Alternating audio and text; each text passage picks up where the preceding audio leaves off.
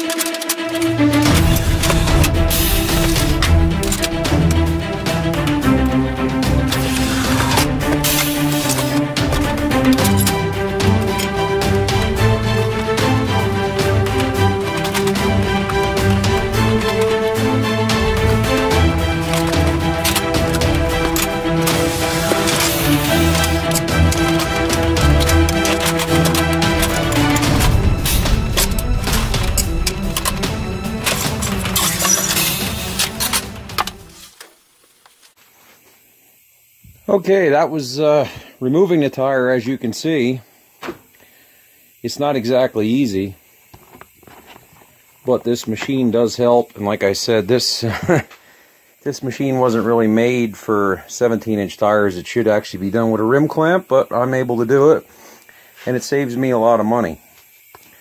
So we all know a lot of these newer vehicles, especially being a 2010, and there's some even probably before that, that have tire pressure monitors.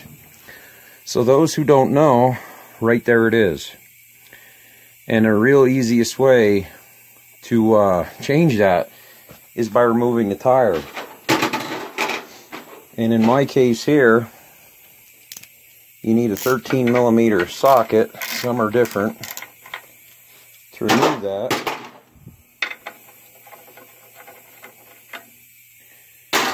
and with me changing tires, I've had these tires on these rims for about 7 years or so now, and I just felt it was time. But that's what the tire pressure monitor looks like, and I feel that it's just better to take and replace them now instead of being a problem later. And just like in removing the old one, this one comes with a small gray cap that I don't use. I put decorative caps on my valve stems. But that's what you get in the kit. Look around, shop around. Sometimes you can find a deal. I would advise, because I've ran into this already, do not buy them off eBay.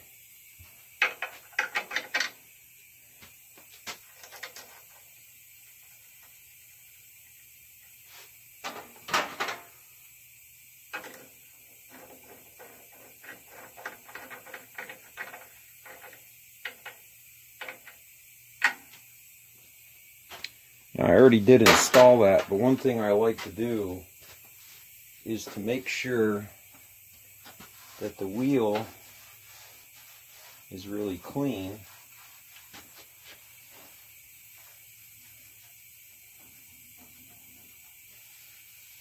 And I actually thought it was cleaner than what it is, so we're going to take, I'll show you how to do that.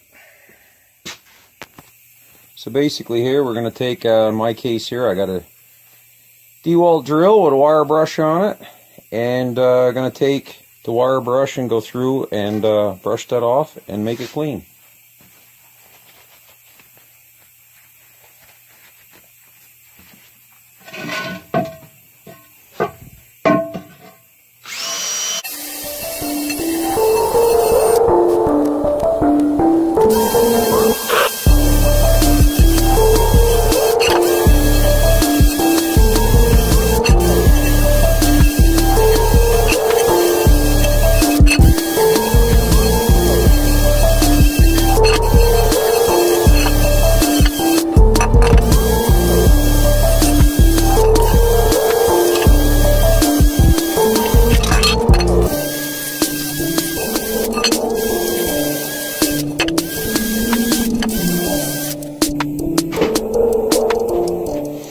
Alright, now you can see we got that clean. We're ready to mount the tire, and it has a nice clean spot to seal completely, so you don't have to worry about the bead leaking on the tire. So in order to protect, as you can notice, protect the wheel in this case, I use just an old rag for when I tighten the wheel down.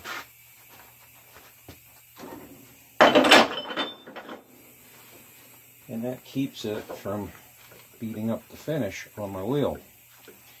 Now, thing I learned here from doing tires for a couple years. One, first of all, I guess I'll share that if I can get it in the camera right, I decided to go with get some kind of a look there. The Uniroyal Tiger Paw Touring AS.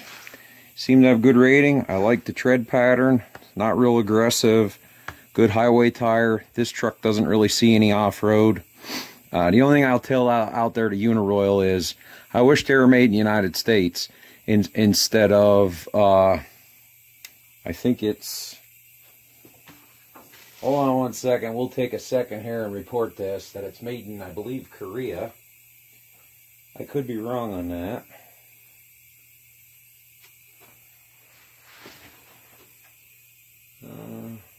Oh no, it's made in Thailand.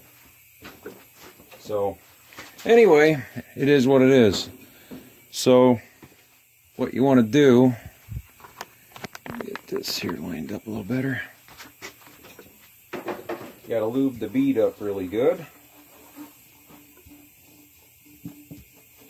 And I'll share something here before I put the tire on.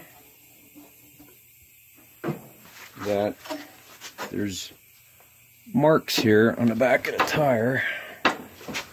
That means when you see the yellow circle like that, it means for the valve stem on the wheel, and then the red point, this red mark is actually the heaviest point of the tire. So we're going to line up the yellow mark on the tire with the valve stem, but I'll mount it on the inside so you don't see it. So here we go.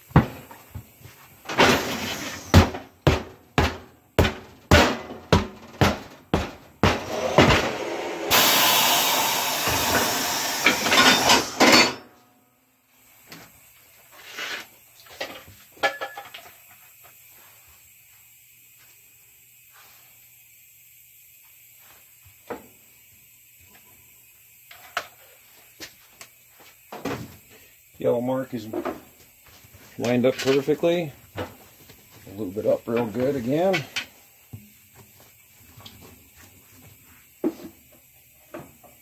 And hopefully it's not in the way of the machine. A locking air chuck is a good thing. This one does leak a little. You put it in like that, grip up.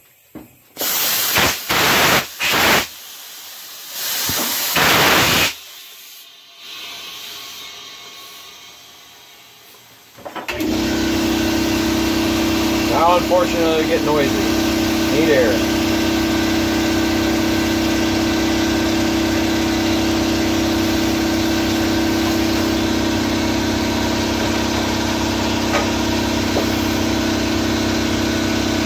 I like to run 35 pounds of air pressure in my tires, and I have a gauge on the machine down here, right there. Hopefully you can see it move.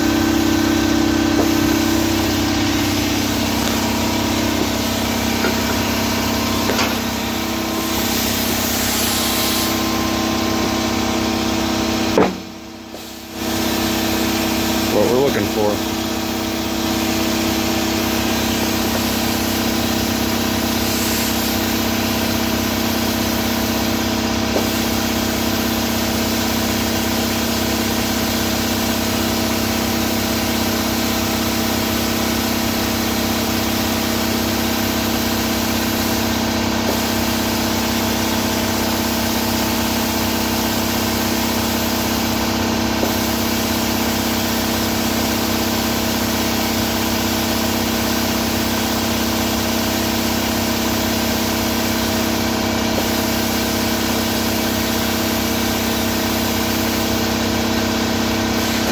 Alright, 35.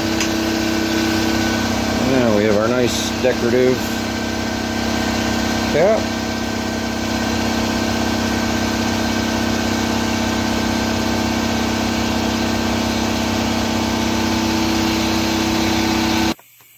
So now for a primitive use of, when you balance your tires, you want them nice and balanced so they don't shake when you're going down the road. So this is my air bubble balancer that my dad has had for probably about, let's just say, a really long time. And the only thing he did to it was upgrade it to a new bubble in here. And I'll show you how easy it is to work. Now, you got to use a little bit of your own knowledge and stuff to guess the size of weight to use to line up the bubble. But it's real easy. Watch this.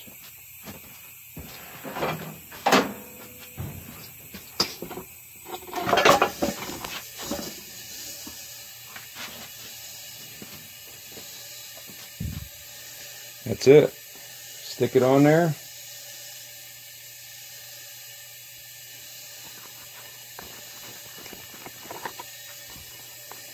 And if you look closely,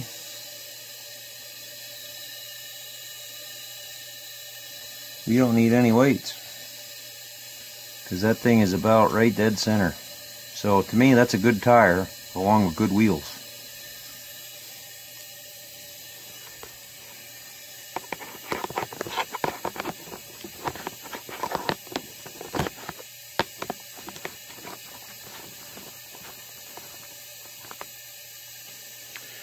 So basically this is it. Take it off the tire balancer.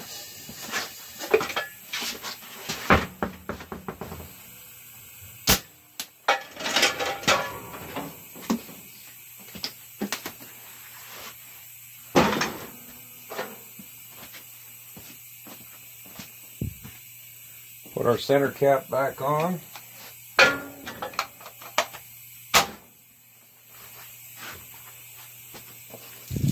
Pull the sticker off the tire. And this is ready to go. Now what I like to do, I like to let my tires stand for a few days before I put them on to make sure I don't have to worry about any leaks. So, a little bit of a long video. I think very informative, so you know what it's like when you have to go get tires put on your vehicle. So,